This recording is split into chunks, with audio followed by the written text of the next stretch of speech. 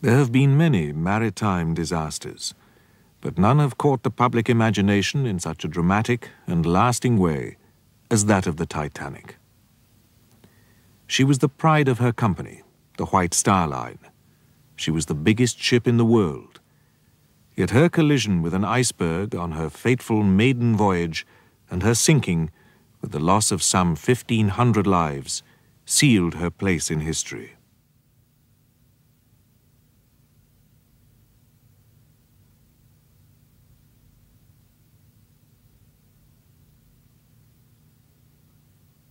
The tragic events of April 1912 are unforgettable. Never again would men feel so confident in technology. It was claimed in the press that she was unsinkable, and her sinking left valuable lessons to be learned. The legend of the Titanic lives on and grows with each retelling. But let's return to the early years of the century and trace the birth of this great liner and her sister ships, for she was one of three. In the Edwardian era, Britain was building 50% of the world's merchant ships.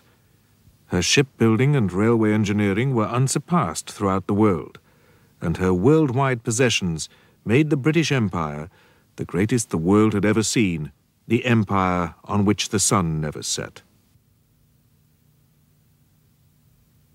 The most lucrative trading route was that with North America, and the North Atlantic became both the major sea route and the most important for passenger trade. At that time, there were no restrictions on emigrants from Europe entering the New World, and thousands made the crossing.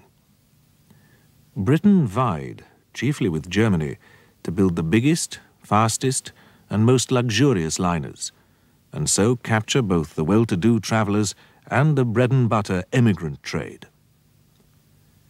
By 1906, Germany had both the largest liner, the Kaiserin August Victoria, at 24,581 tons, and the fastest, the Kaiser Wilhelm II, with a speed of 23.6 knots. Britain outshone them both in 1907 with the Cunard liners Lusitania and Mauretania, both at 32,000 tons and speeds of over 26 knots. They were built with subsidies from the Admiralty, who wanted to regain British prestige and prevent Cunard from being taken over by an American combine, the International Mercantile Marine Company, the IMM. The subsidy also meant the two liners could be adapted in time of war as armed merchant cruisers.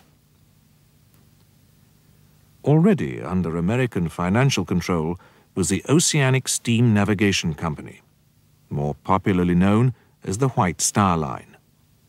This company had opted out of the race to build the fastest liners and chose comfort and safety as their priorities. The American backing enabled the company to embark on an ambitious plan to produce a trio of liners to provide a weekly Atlantic service. They would be the largest, most luxurious, and safest ships in the world, 50% larger than the Cunard giants. They were to be called Olympic, Titanic, and Gigantic, the last being eventually named Britannic. On July 1st, 1907, the order for the first two ships was placed with Harland and Wolff of Belfast. They were given the shipyard numbers 400 and 401. Major changes were needed at the Queen's Island shipyard. 3 existing slipways were demolished and 2 new ones laid in their place. These were straddled by a gantry giving clear spaces of 100 feet between rows of supporting towers. The 840 feet long gantry was surmounted by a mobile crane with a span of 135 feet and lifting capacity of 3 tons. 6 mobile frames each carried 10 radial cranes, with lifts and ramps to transport men and materials to the various levels of construction. A large floating crane was purchased from Germany, and the construction of a new dry dock commenced. The number of employees at the shipyard doubled to 11,300 during the building and fitting out of the two immense liners. The designer of the ships was Thomas Andrews. He was the nephew of Lord Pirrie, chairman of Harland and Wolff, and was a well-connected member of Irish society. He worked with his deputy, Edward Wilding, using a drawing office full of draftsmen and a huge model of the proposed class of ship. The keel of the Olympic was laid on January the 1st, 1909, and that of the Titanic on March the 16th. The construction of the two massive hulls progressed apace, the Olympic a few months ahead of the Titanic, to ease pressure on the shipyard production shops. On October the 20th, 1910, the Olympic was launched. She was painted grey to allow press photographers better views of the liner, and the launch took just 62 seconds. She was then towed to the new deep water quay for fitting out, leaving the black-painted Titanic still caged in her surrounding gantry. These new vessels were designed to have service speeds of 21 knots. The engines generated 55,000 horsepower. Cunard had opted for marine turbines to propel their record breakers, but Harland and Wolff adopted their favorite combination: reciprocating engines to drive the two 23 feet 6-inch diameter outer propellers, the steam from which then exhausted into a low-pressure turbine which turned the ahead-only 16 feet 6-inch center propeller. Providing steam for the engines were 24 double and 5 single-ended boilers, containing 159 furnaces. 7 months after her launch, the great ship was ready, and after 2 days of successful sea trials, the Olympic finally left Belfast on May the 31st, 1911. This was a brilliantly timed publicity exercise, as the Titanic herself was finally launched on that same day. For this occasion, the landward end of the building gantry was decked with 1 Union Jack and 1 Stars and Stripes, with a White Star pennant in the center, below which code flags spelled out "Success." About 100,000 people watched as, just after noon, the liner, urged on by hydraulic rams, slid backwards into the River Lagan. There was little ceremony, as was the White Star custom. Later, when the Britannic was launched, a retired shipyard worker recalled, "They just builds 'em and chucks 'em in." In just 62 seconds, she slid into the water and was brought to a halt by the tons of drag chains attached by cables along her hull. The following day, June the 1st, her sister ship anchored in the Mersey off Liverpool, the traditional home and port of registration of the White Star Line.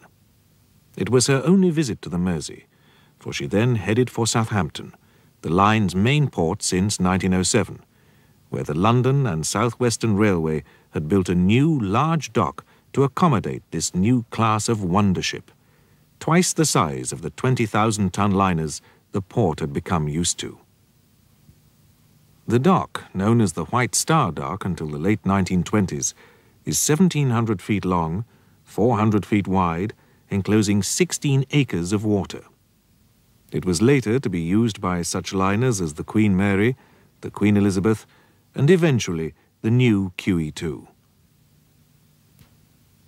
Harland and Wolff had built a ship repair works at Southampton, but major repairs would have to be done in the new dry dock back at Belfast. The Olympic set sail on her maiden voyage at noon on Wednesday, June the 14th. Her captain was Edward John Smith, their premier Atlantic captain and destined for command of her sister ship. Also on board was J. Bruce Ismay, the company's managing director. He was preparing a meticulous report on the ship's layout, fittings, and service, and many alterations to these provisions were subsequently made on the Titanic. The biggest changes were to be on Bridge Deck B, with luxurious parlor suites extending to the ship's side, thus removing the promenade for much of its length and increasing the gross tonnage by 1,004 tons. A reception hall by the aft grand stairway, a large restaurant with sea views, and a café parisien, complete with trellis work and growing ivy. Both ships had electric lifts, swimming baths, the first afloat, Turkish baths, squash courts, and gymnasia. But the Titanic acquired the reputation of being more luxurious because of these many improvements. Richly carved paneling, stained glass windows, deeply piled carpets, and many other fitments of both luxury and necessity were bringing the Titanic to completion.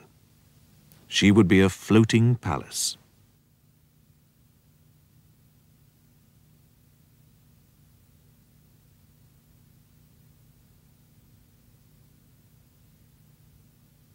But completion, and ultimately the date of her maiden voyage, was delayed, owing to the return of the Olympic to Belfast following a collision near Southampton with the cruiser HMS Hawke on September the 20th. The Hawke's bow was badly damaged. The hole in the Olympic was 40 feet high and extended 8 feet into the ship. There was a second hole at the waterline caused by the cruiser's beak-like ram. Some witnesses claimed the huge bulk of the liner caused an undertow, which sucked the smaller ship into her side. This phenomenon was later to cause a near accident on the Titanic's departure from Southampton. The Olympic was taken to the new dry dock at Belfast, and men were taken from fitting out the Titanic to speed the repairs. On February the 24th, 1912, Olympic returned again for repairs to a propeller. Eventually, following these delays, and 11 months after her launching, the Titanic was at last ready for sea trials. One final modification had been to enclose and glaze her forward promenade on A deck. On Olympic, this section of promenade was prone to wetting by spray. This gave the Titanic a visual feature distinguishing her from her sister. Trials began on June the 2nd in the Irish Sea under the command of her captain, Edward John Smith, who had left the Olympic in Southampton and travelled to Belfast. He had taken his finest and final command and took the ship on to Southampton. Still with last-minute interior work in progress, she was not opened to the public for inspection, as was the custom. The ship was thoroughly inspected by a Board of Trade representative. The brand-new lifeboats were lowered and rowed around in the dock to the inspector's satisfaction before being hauled back on board. They were manoeuvred by the Welin type of davit, and although these could each handle several boats in succession during an emergency, the actual number of lifeboats fitted on the Titanic complied to a Board of Trade ruling made 20 years earlier. This stated that a ship of 10,000 tons or over, a large ship in the late 19th century, should carry 16 lifeboats. But the Titanic was 46,000 tons. White Star, in fact, provided 4 extra in the form of Engelhart collapsible boats with planked bottoms and collapsible canvas sides.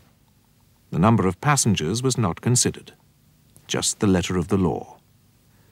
In fact, this was only half the number of lifeboats required to accommodate a full complement of passengers and crew in the event of a disaster.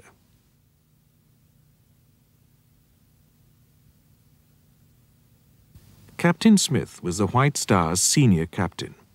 For many years he had taken White Star vessels on their maiden voyages. He was born on the 27th of January, 1850, in Hanley, Stoke-on-Trent. He was the son of Edward Smith, a potter and later a greengrocer, and Catherine Smith. He was educated at a Trurier British school, one of the first day schools in the Potteries. One of his first jobs was as a steam hammer operator at a Etruria forge, but he left the area at the age of 21 to join the mercantile marine. His progress was so swift that he captained his first ship when he was 24 years old. In an outstanding career, he eventually became commander and commodore of the White Star Line. His employers had absolute faith in his skill and judgment. His career had been unblemished by any accident apart from the incident on the Olympic. He was a tall, distinguished, quietly spoken man, and, coming up to retirement, the Titanic was to be the pinnacle of his career.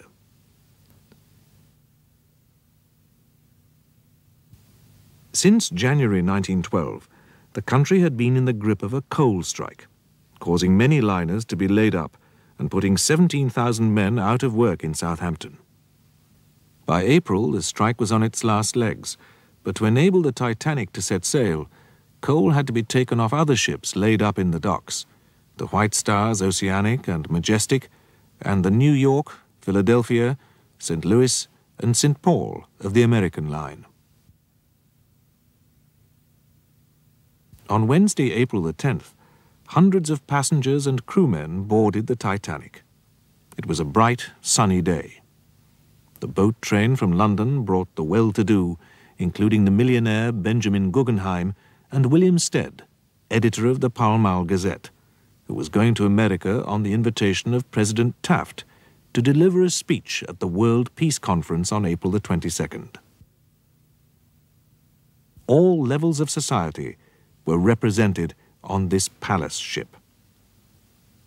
Some passengers were transferred from the laid-up IMM ships. Eva Hart and her family were originally booked on the Philadelphia. We were booked in a ship called the Philadelphia. And this coal strike came and she didn't sail. And we were then offered a berth in the Titanic, which absolutely delighted my father. I thought it was wonderful. The whole world was talking about that ship. And my mother had this dreadful premonition. She'd never had one before and she never had one after. But she said, no, we can't do this. It's quite wrong. Something dreadful will happen. And I tell you what, the sort of woman she was. She'd got both feet on the ground, and for her to behave like that was absolutely unbelievable to everyone. But she just had that premonition. I was 7. I'd read there was a big ship. It didn't really convey as much to us as it did to my parents, obviously. I mean, I'd never been in a ship at all before, so it didn't convey very much to me. But I do know everyone was talking about it. At noon, the ropes holding the liner to the quay were cast off, and 6 tugs slowly pulled her away from the quay. There were cheers from the assembled crowd, the waving of handkerchiefs, and the shouting of last-minute messages between ship and shore. The Titanic moved out into the River Test and began to move under her own steam, her 3 screws powerfully pushing her 46,000 tons slowly forward. But she displaced such an amount of water in the channel that the liner New York, moored alongside the Oceanic, broke her moorings and drifted out sternwards towards the giant ship. Captain Smith and pilot George Bowyer stopped the central propeller and ordered the outer propellers to be set at full astern. This stopped the New York when she was only 12 feet from the Titanic's stern and brought the great ship herself to rest. The tug Vulcan placed herself between the vessels, had ropes thrown onto the New York, and as the Titanic now moved backwards a little, towed the New York round the dockhead corner into the River Itchen and out of trouble. This near collision was seen by many as a bad omen, and put another, if only slight, delay in her departure. The liner proceeded down Southampton Water, passing Hythe to starboard and Western Shore, Netley, with its ruined abbey and huge military hospital, to port. She passed the mouth of the River Hamble and finally rounded Cowshot Spit and then into the Solent.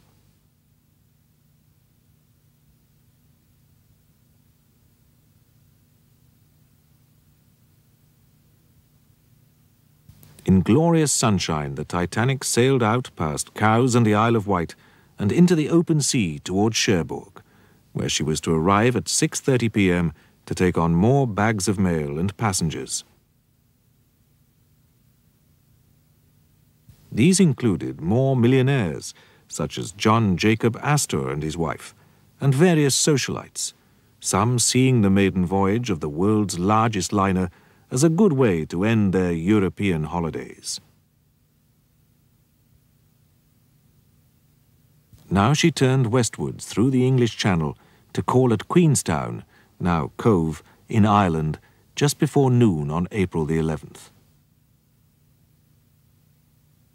More mail bags were taken on, and some mail and passengers delivered to the Irish port.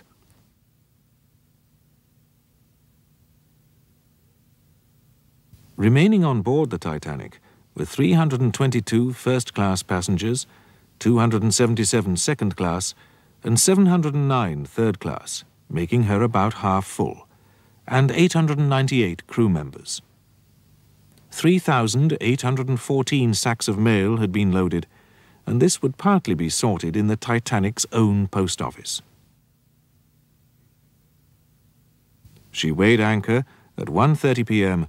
and headed out into the Atlantic towards New York. Life on board an ocean liner consisted of eating and occupying one's time between meals as best one could.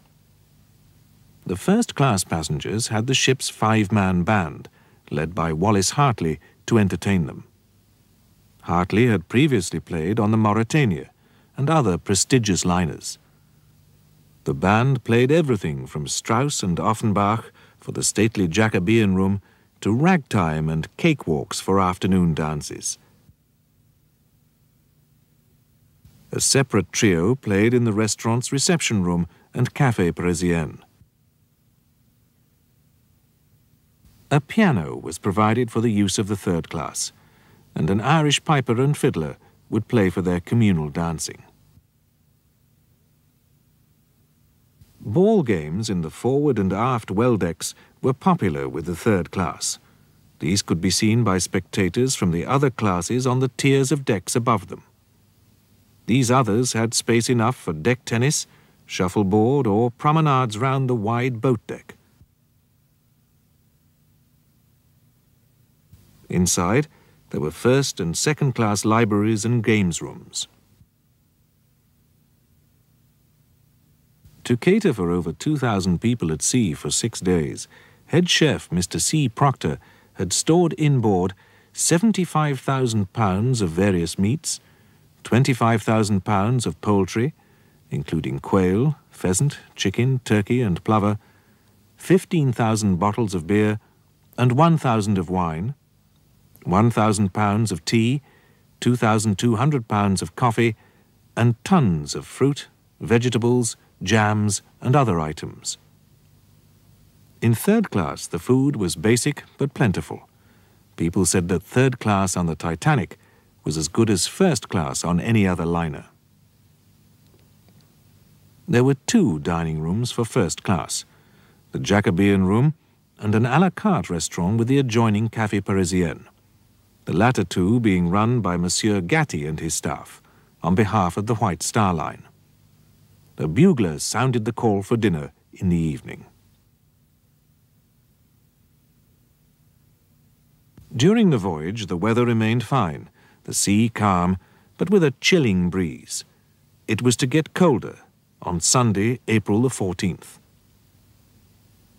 In the radio room, ship-to-shore contact was made possible again as the ship came in range of Cape Race, and the operators were kept busy with current messages and the backlog which had built up through a breakdown of the system 2 days previously.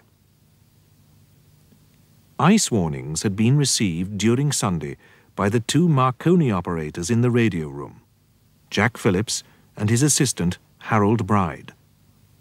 Their prime job was to transmit and receive private messages, known as Marconigrams, stock exchange information, and news, these private messages bringing the company its revenue.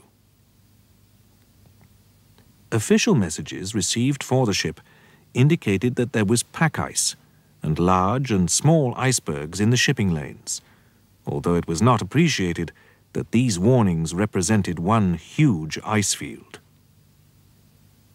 Messages to the ship itself were pinned on a notice board for the information of the navigating officers, but not all the ice warnings were posted. An 11 a.m. warning had read, "America passed 2 large icebergs in 41 degrees 27 minutes north, 50 degrees 8 minutes west on the 14th of April. A message received from the Mesaba at 9:40 p.m. stated, "Ice report in latitude 42 degrees to 41 degrees 25 minutes north, longitude 49 degrees to 50 degrees 30 minutes west. Saw much heavy pack ice and great number large icebergs, also field ice. Weather good, clear." Assistant operator Harold Bride was off duty, but Chief Operator Jack Phillips was snowed under with sending and receiving private messages. He put this later message to one side for subsequent delivery to the bridge. He was not to know that this message warned of ice directly in the path of the Titanic.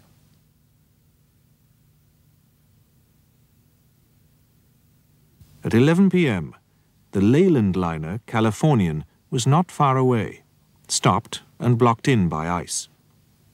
During the course of the evening, Phillips rebuked the Marconi operator on the Californian for interrupting his calls to Cape Race. Later, as he came off duty, the Californian's wireless operator switched off his set and turned in for the night. Captain Smith had been to a dinner party held in his honor in the restaurant. He returned to the bridge at 9 p.m. He discussed the weather and ice warnings with Second Officer Charles Herbert Lightoller. After 20 minutes, he went into the chart room, leaving instructions for him to be called if conditions deteriorated. Lightoller went off duty at 10 o'clock, handing over to First Officer Murdoch. Lightoller went to bed just before 11:30 after making his rounds of the ship.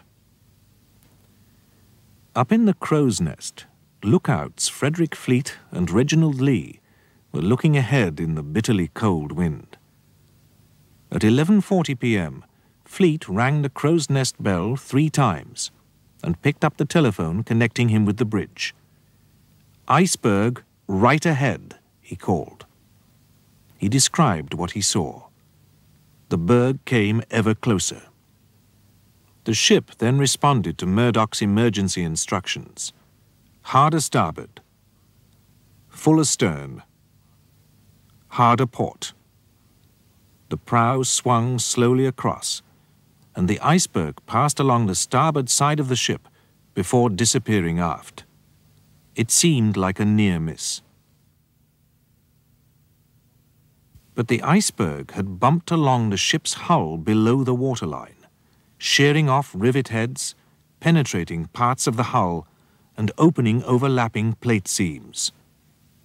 A gash of between 250 and 300 feet long had been made below the waterline along the front part of the starboard hull. The whole impact had taken only 10 seconds. Many people on board didn't even notice the event. Others reported feeling a slight vibration. Some people came up on deck to see why the ship was now stopping. And on the third-class deck, men were seen playing football in the forward well deck, with some of the ice which had fallen from the towering berg as she passed. There was no clue to the imminent disaster. Captain Smith had rushed to the bridge and checked that all the electrically operated emergency watertight doors below had been closed, and ordered a quick inspection of the ship. It was only then that the enormity of the damage to her hull became apparent. The Titanic was divided into 16 watertight compartments and could float with any 2, possibly 3 or 4 of them, completely flooded. But this long, glancing blow meant that the 6 forward compartments were flooding. The bulkheads this far from the prow only reached up to the saloon deck, some lower still, and as the ship was weighed down with the seawater flooding in and began to sink by the head, the water would rise above these compartments to fill the next, and so on. It was inevitable that the Titanic would sink. Thomas Andrews, the ship's designer, confirmed this to Captain Smith. But still the passengers were unaware of their imminent peril. I was in bed, of course. And she just came and joined in whatever was happening during the evening, that sort of thing. And my father got very cross because he had every reason to dislike gambling. His father had been a compulsive gambler and had died utterly penniless from being quite a wealthy man. And so everybody was gambling on this Sunday night. They were making books, I think the term is, and having sweepstakes as to what time she would get in so many minutes past so and so. My father would have nothing to do with it. And so he went to bed quite early, for him anyway. And my mother sat down to sew and read, and she looked up at him. He was reading. He said he'd got a very interesting book. But quite quickly he went to sleep, and she got up and took the book from him and settled down again. And she said at 10 minutes to 12, she felt a slight bump. And she said it was just like a train pulling into a station. It just jerked. It was very slight, but she said she knew that it was this dreadful something, and she wakened my father. She wakened me, and my father said no, he wasn't going up on deck again after the night before. But she literally pulled him out of bed and made him go up. And she then said she was going to dress me, and I, being sleepy and very naughty, said I wasn't going to be dressed. Nothing to be dressed for. I came back to bed. My father came back very quickly because he could get up to the boat deck in the lift very quickly from where our cabin was. And he came back and he picked me up and wrapped his blanket tightly round me as if I were a baby. And my mother said nothing to him, and I used to say to her sometimes, years afterwards, I can't understand why you didn't say to him, what was it? Which she certainly did not say. And she said, I didn't have to say, what was it? I didn't know what it was, but I knew it was this dreadful something that I had to live with for months, and there was nothing more I could say. So he put his very thick coat on her and put another one on himself, and without any words at all, we went out of the cabin and into the lift and up onto the boat deck. Now, if we hadn't done that at that time, I very much doubt I'd be talking to you today, because, as you know, there was accommodation for less than 800 people in the lifeboats, and she was carrying 2,200. So it was a question as who was there in time to get into one of the all too few lifeboats. Well, they weren't launched very quickly, because at first no one thought anything was going to happen. But my father went away and spoke to an officer, and he said, they are going to launch lifeboats, but you'll all be back on board for breakfast. Now began the general alert. Runners called through the ship for passengers to put their life jackets on and proceed up onto the decks. Some still thought this was merely a safety practice, even at near midnight. What distinguished this operation in its early stages was the quiet orderliness, with people remaining on the whole quite calm. It was a cold, clear, starlit night as people filled the decks, those in the upper classes arriving before the greater numbers of third-class passengers who were berthed furthest away from the boat deck.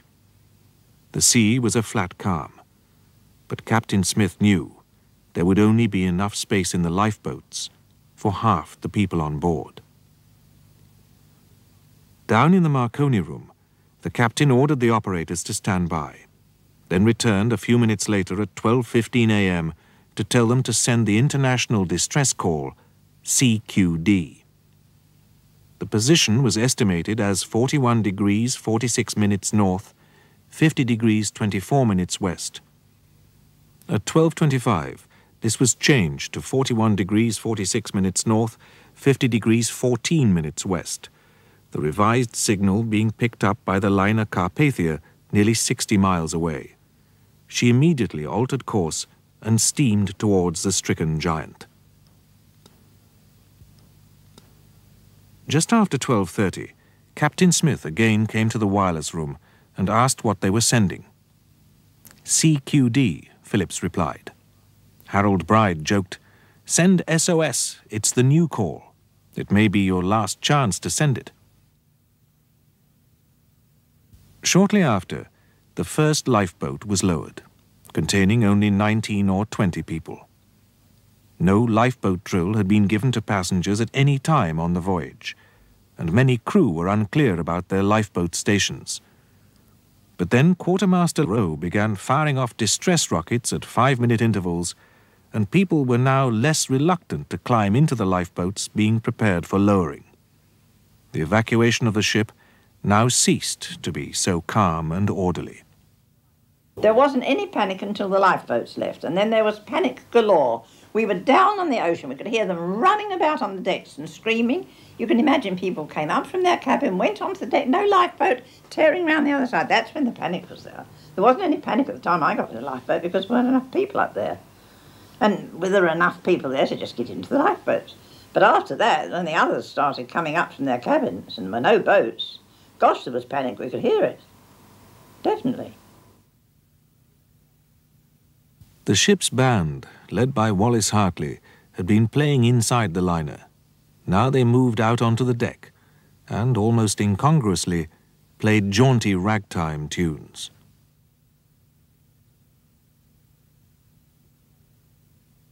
As each lifeboat reached the water, it moved away from the ship, for fear of the suction should she sink.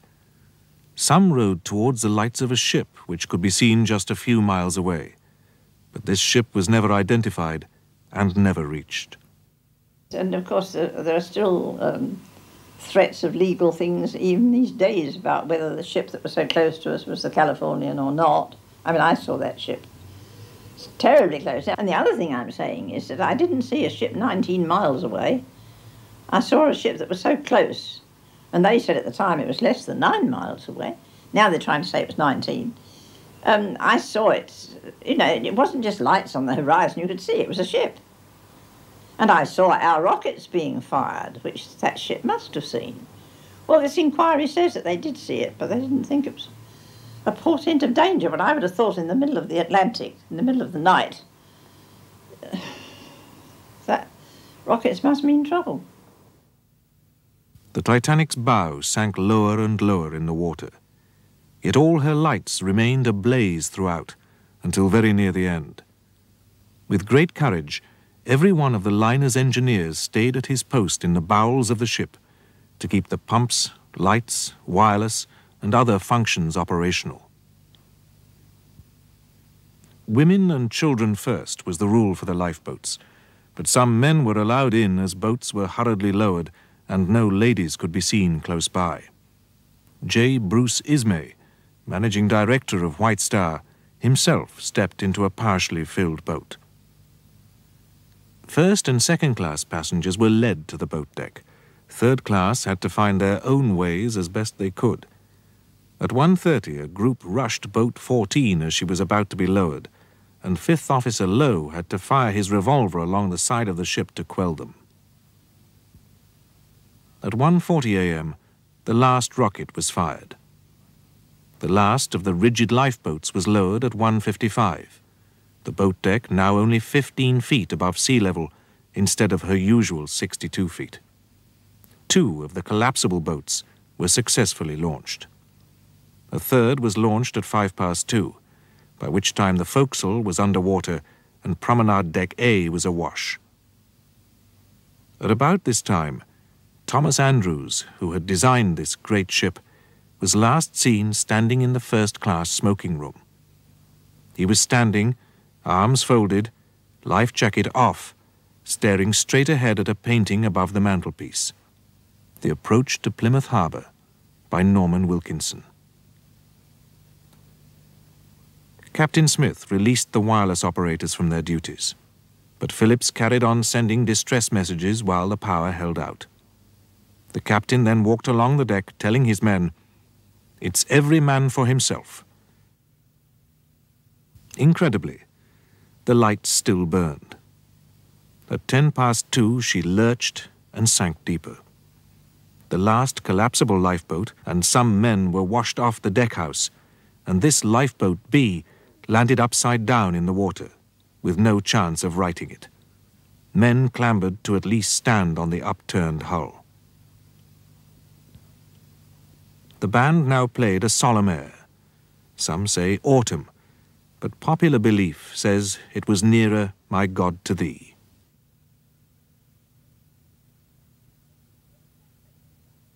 Well, there's no question about the fact that they played, and there's no question about the fact that after we were down on the water and they were playing, they played one version of the hymn, Nearer My God to Thee, of which there are three. I've had this out so many times. And the one they played was the one that was played in church some months after, when I was with my grandmother, and I was so frightened I came out of church. I ran out. I knew the tune so well.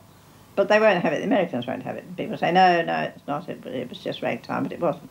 It wasn't.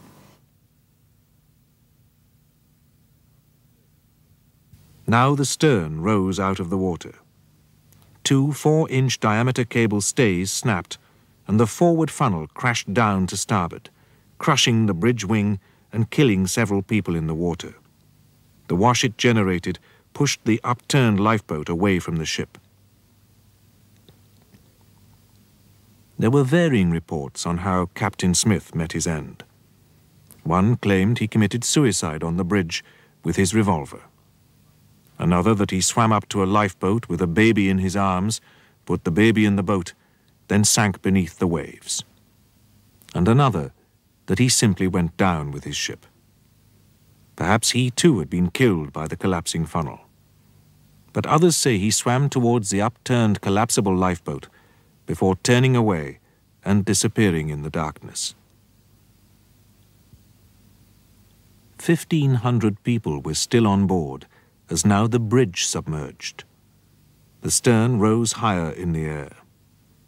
Those in the lifeboats heard the terrible crashing sounds as boilers broke loose from their seatings and crashed down through the vessel, along with many tons of coal, baggage, and all the loose furniture and fittings of the great ship.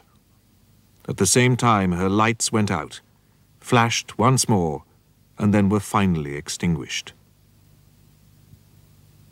Now at least 100 feet of her stern rose to a near vertical position, which she held for a considerable time, silhouetted against the stars on the calm, clear night. The visible part of the ship apparently settled back slightly before it, too, disappeared beneath the sea. It was this settling that indicated the ship had broken in two. And we rowed away from the ship as fast as we could, because one has to do that, because I believe the suction when a vessel goes down is absolutely enormous. And we rowed away, and I didn't close my eyes at all. I saw that ship sink. And I saw that ship break in half. And for so many years, people have argued with me about that. But now at last, it has been proven beyond all doubt that she did break in half. I know she did, I saw her. And the forepart went down nose first, and the stern of that ship stood up in the water for quite a long time, or it seemed a long time to me, and then keeled over. And we heard the dreadful sound of people drowning, which was, unbelievable. And then, because our lifeboat was so full, so overfull, the officers called all the boats together and transhipped some of us, 1 in that boat and 2 in that and 3 in that, and I got separated from my mother. And that was the most terrifying thing to happen to a child. But the most dreadful sound of all is the sound of people drowning. The screams. Absolutely ghastly. My mother used to say sometimes, she couldn't get me to talk about it for years, but if ever anyone did talk to me, I said that, she used to say yes. But do you remember the silence that followed it? And that's quite right. It says the whole world stood still that night. Once the lights had gone, the ship had gone, the sound had gone. Oh, it was dreadful. Dreadful. Now there was nothing to do but wait for rescue. Among those standing on the upturned boat was Harold Bride, the wireless operator, who confirmed to his companions that the Carpathia was on her way. At 3:30 a.m., she was sighted on the horizon, firing rockets, and at 4:30 she was on the scene. The Carpathia arrived with the dawn, and by 8:30 had taken on board 705 survivors and 14 lifeboats, the rest being set adrift. And we were picked up, as you know, in the morning by this little ship, the Carpathia, and the rescue of people from lifeboats in mid-ocean is quite a terrifying thing.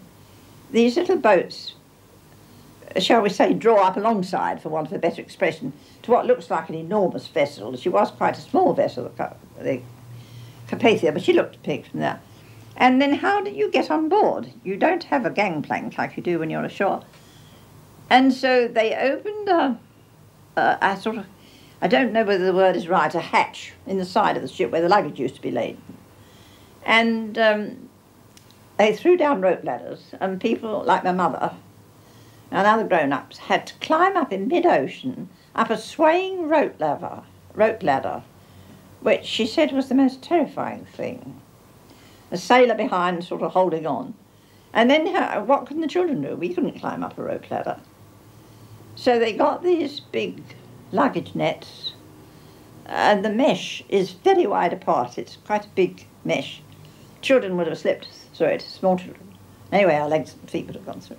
So each child was put in a sack. And I remember being petrified when I was put in that sack and it was tied round, and the sack full of these children were put into these huge nets, and quite safely, of course, hauled aboard. But that really was quite terrifying. And then having got on board, of course, I couldn't find my mother. And I didn't find her for hours, but eventually I found her.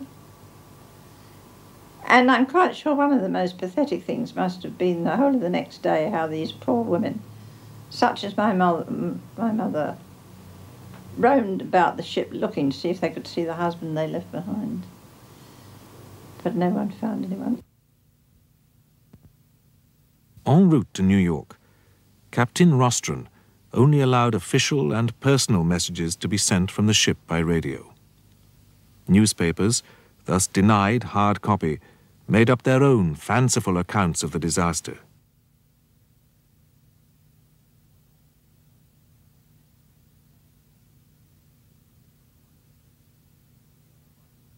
It was only on arrival that the true story became known, and gradually the dreadful news of the disaster was released to the world.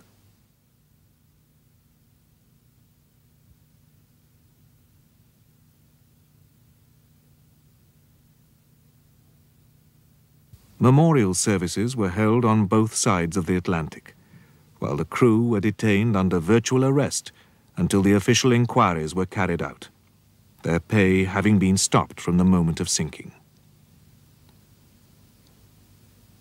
Controversy reigned over who was to blame, and whether the nearby ship, the Californian, could indeed have rescued everyone on board if only her wireless operator hadn't closed down his set 20 minutes before the collision with the iceberg.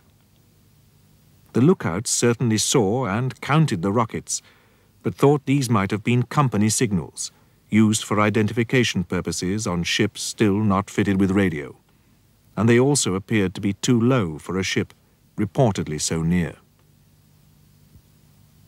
The American inquiry placed blame for the disaster on J. Bruce Ismay, the fact that the Titanic was sailing at virtually full speed, 21 knots, at the time of collision, knowing there were icebergs in the area, and the lack of sufficient lifeboats. The English inquiry also blamed the speed and inadequate provision of lifeboats, but also cited Captain Smith. After this tragedy, ships were to travel on a more southerly Atlantic route, travelled slower, and always had lifeboat provision for all on board. 63% of the Titanic's first-class passengers survived, 42% of second class, and 25% of third class. 23% of the crew were saved, 705 in all, leaving 1,500 to perish in the icy seas of the North Atlantic.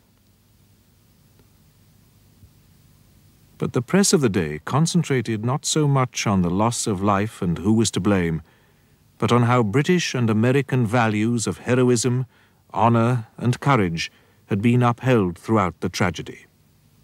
Men behaved as men should do. All heroes, every one. And on Captain Smith's reputed last words, "Be British."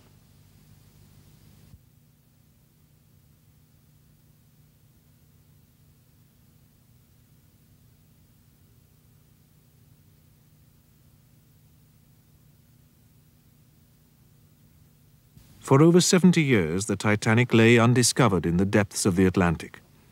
There were fanciful ideas that she would still be intact, that corrosion would be minimal as she was at such a great depth, that she could be refloated.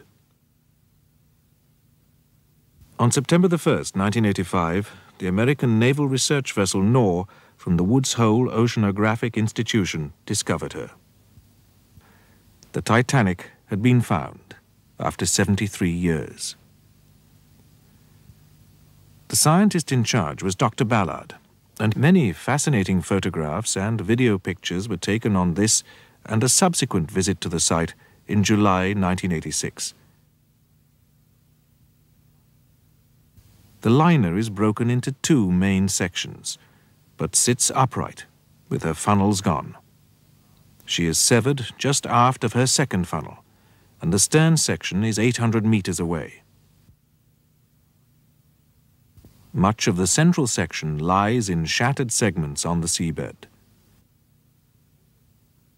A silver memorial plaque has been left on the wreck as a mark of respect and to honor her as an official grave to the hundreds who perished with her, and as a tribute to a disaster which should never have happened. I entirely agree with my dear Dr. Ballard's words. He said the whole thing was a tribute to man's arrogance, and I agree with that. That man can be so arrogant as to build something and claim that it is undestroyable, if you like. It's the most arrogant thing to say.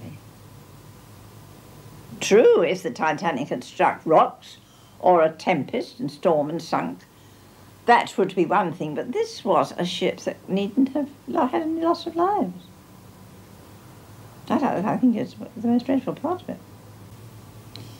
And as I say, all these years later, this interest is profound. And it's because there was no need for anyone to die. No one should have died. Had she had enough lifeboats with 2.5 hours and a very smooth sea, nobody would have died.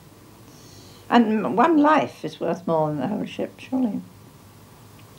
That is what I saw, that is what I remember. And hardly any of us now to share this memory, of course. I'm the only living survivor now that can remember it and get about, so to speak. I don't think there's anyone that can really tell the whole story of it, except myself.